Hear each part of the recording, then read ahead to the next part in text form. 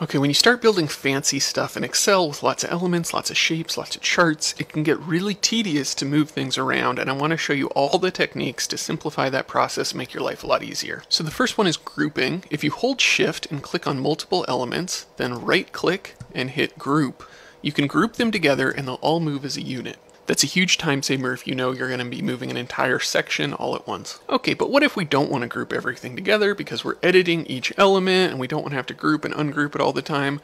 That's when we use the Find and Select option. Under the Home tab, you'll find a Find and Select option. If you go into that dropdown, you have Select Objects. If you click that, you can then click, drag, and anything within the click and drag window will be selected all at once.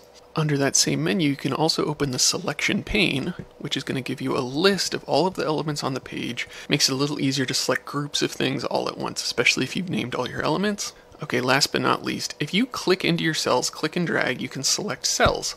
Now, if you select an area, and let's say Control X, copy it or cut it, and you want to paste it, everything within that selection area is going to copy paste over with it. That can sometimes be easier when you don't want to open a selection pane or group things and you just want to move a whole element over. So there you go. Those are some of the tips to make it a little easier to move your elements around the page. Save yourself a little bit of time when you're trying to update your layout. Hope that helps everyone. Thanks. Bye.